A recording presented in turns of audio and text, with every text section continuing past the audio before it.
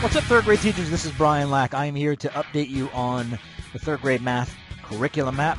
You will notice that for the third straight year, we are starting with multiplication and division, and the purpose of this video is to explain why. Take a look at these two representations. What do you notice?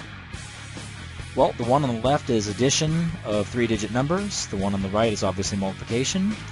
The one on the left includes some very large numbers. The one on the right includes very small numbers. The representation on the left is completely abstract.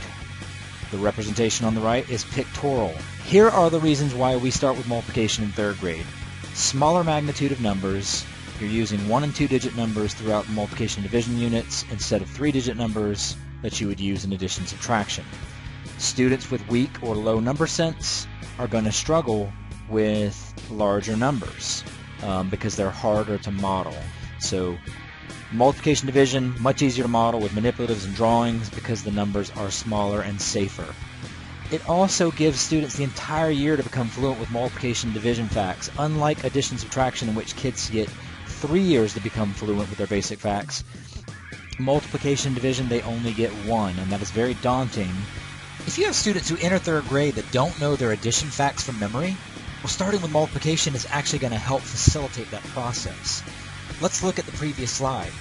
If you have students that come into third grade that don't know 8 plus 4, or 4 plus 4, or 8 plus 8, or 6 plus 6, or 6 plus 12, or 12 plus 12, the initial units on multiplication and division are only going to help build that fluency. Now, this doesn't mean that you don't touch addition and subtraction at all until December. Here are some practical suggestions from Forsyth County third grade teachers who have had success with this model.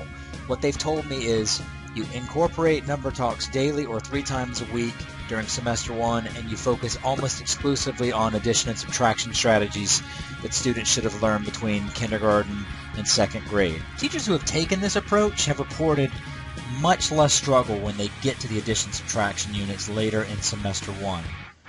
Also, students who enter third grade with weak number sense or low place value understanding, they're going to benefit the most from number talks because the emphasis must be on number sense and place value, not paper and pencil methods. Hope this helps. Enjoy the beginning of the year. Contact me if you need anything.